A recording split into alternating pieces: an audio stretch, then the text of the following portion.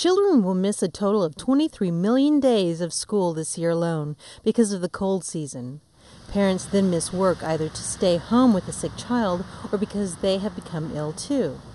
When that is factored into missed work days, the numbers are astronomical.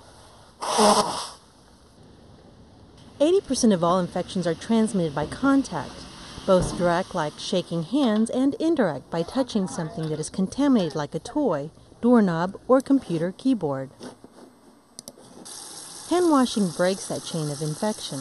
It won't eliminate the germs from your environment, but it will greatly reduce the risk of infection.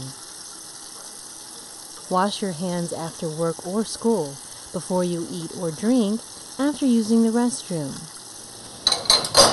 before and after food preparation, after you pet your dog or cat.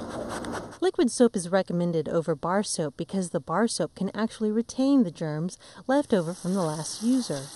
Soap doesn't kill the germs, it just washes them away. The recommended time to wash hands is 20 seconds.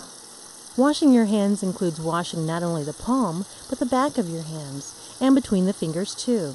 A nail brush is also a good tool to rid your fingers of germs under the nail. If you can't get to a sink and some soap, there are several products that can be used as temporary substitutes. Wet wipes and alcohol-based hand cleaning gels are a good backup. Antibacterial cleaning wipes can also aid in reducing the germ transfers. Wiping down doorknobs, keyboards, cabinet doors, light switch plates, and even refrigerator handles or microwave latches can help you stay healthy.